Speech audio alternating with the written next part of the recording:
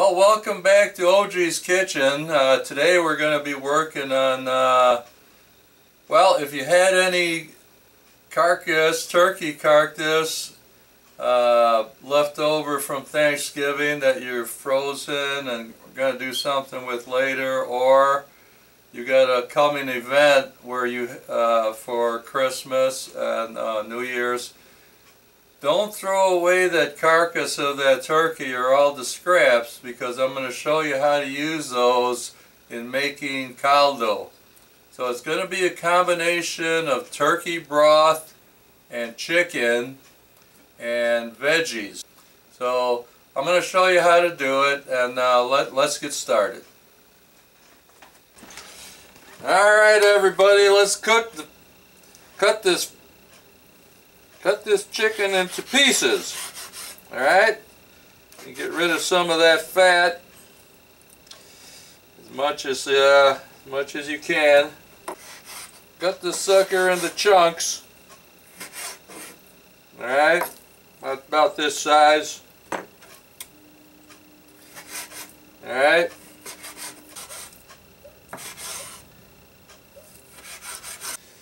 Three chicken breasts. Big ones. This stuff here. And there you go. All your chicken parts that we're going to be using today.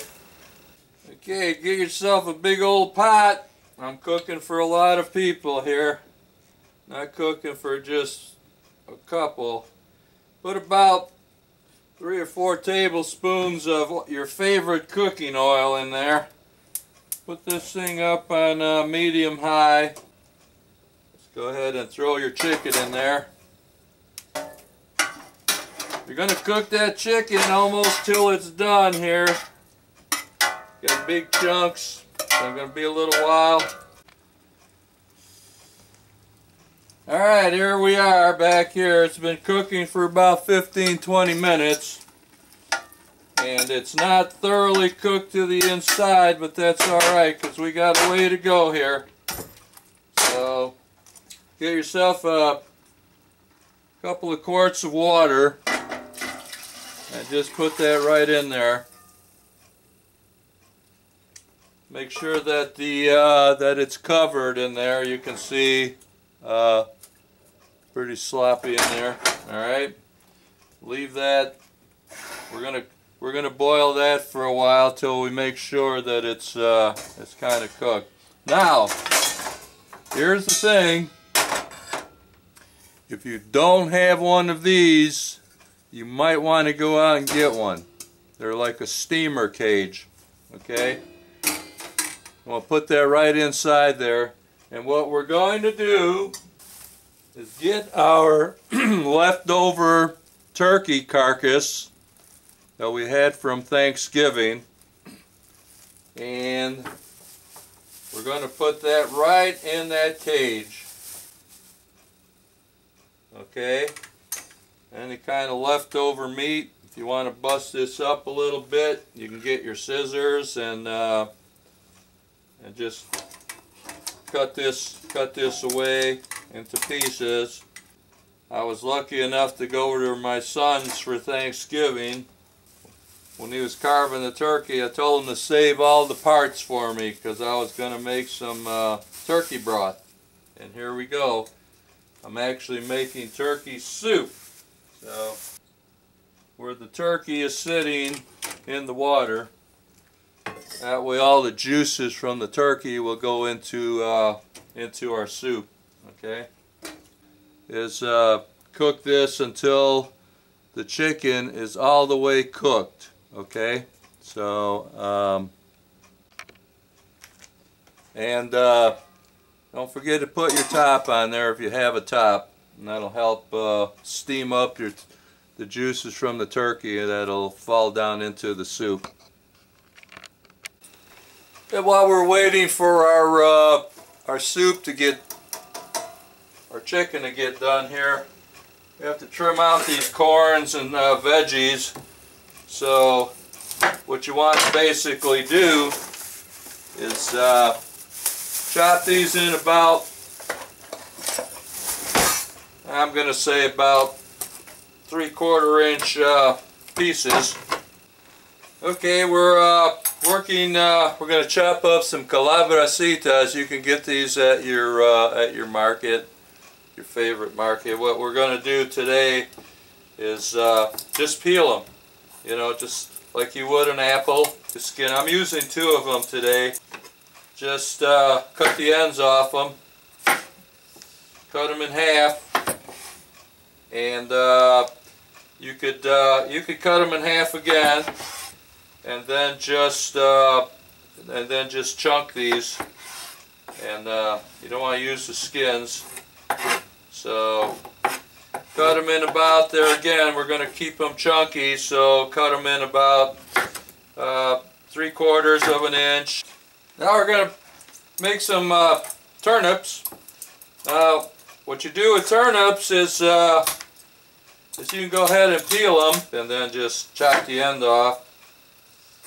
Just chunk it, you know, chunk them, same way you would, you know, your other vegetables. So, and then just cut them in about same side, about 1/2 inch. You know, I'm doing 2 of them today. If you're not quite sure what these things are, they're parsnips, and you can get those.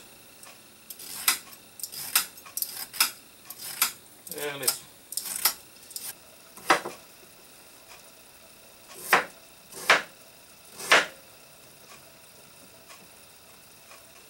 the next thing we're going to add is chayotes, or coyotes, as do it the same way. It's a soft veggie, so just go ahead and peel it, and then do it like you would, cut the ends off.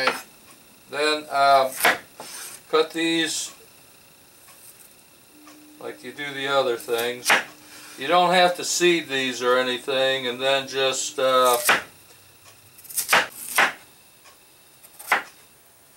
going to be using 2 of them today. Okay, it's been about 40 minutes. Just stir your turkey around a little bit.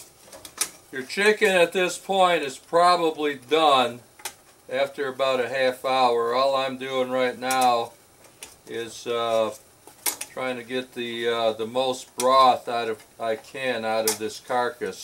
Okay. All right. Say you don't have this steamer insert.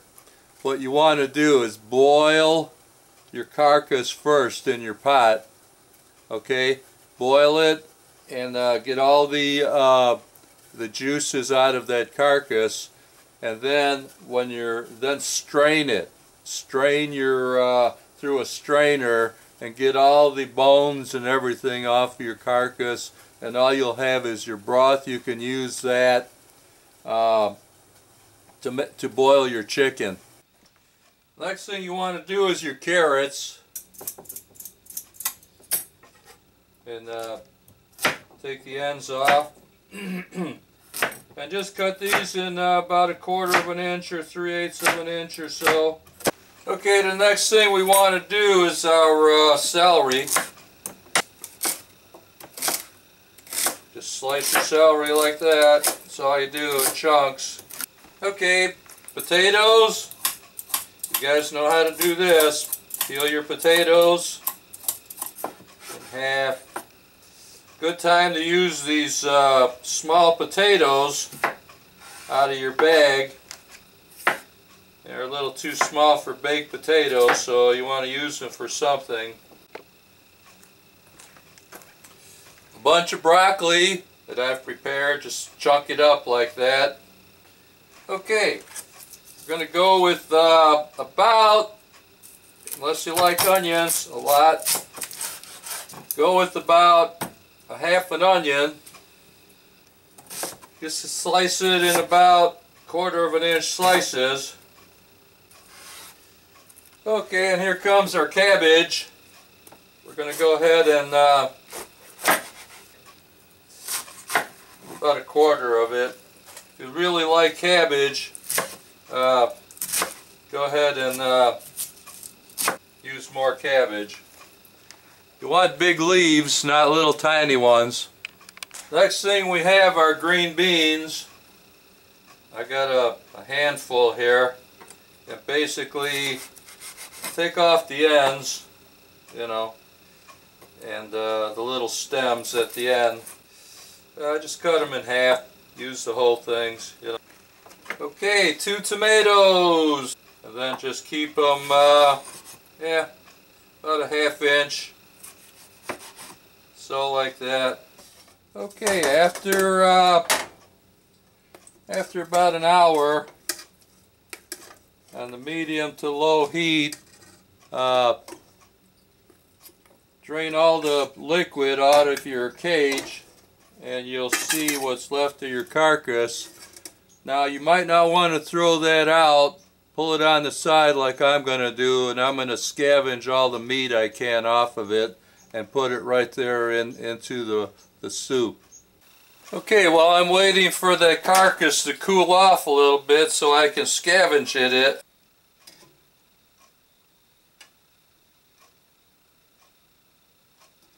scoop some of the broth up here off the top into my separator, and what I'm going to do is separate the grease and pour the fluid back into my mixture there. Pour this back. Okay, I've taken the carcass that I had in here and I went through it and I came up with all this extra meat off the bones. And you can take these particles and put them right into your soup mixture for a lot more added flavor. Okay, follow me on this because we're going to go through what we're going to put for ingredients. Tablespoon of salt. Tablespoon of thyme. A tablespoon of oregano. Black pepper, tablespoon. Coriander, tablespoon. If you don't like any of these things, don't use them. Okay, time to put in the veggies. You want to put in your heaviest veggies first, like corn or potatoes. The denser vegetables, like carrots, just celeries, put those in right away. And leave your softer vegetables for a little later after they cook a while. So there you go. There you have it. Your veggies are cooking. Put those up on, well, I had it kind of on low. Go with a medium. Bring the heat up a little bit. Go to medium, maybe medium high. Okay, now that our soup's been cooking with the potatoes and the corn and the carrots, our heavier veggies, I'm going to add in the softer veggies. The softer veggies, you know, consist of, you know, your cabbage and your onions, and these are a little softer. Let that cook for about 10 or 15 minutes or so, and then we'll add the tomatoes.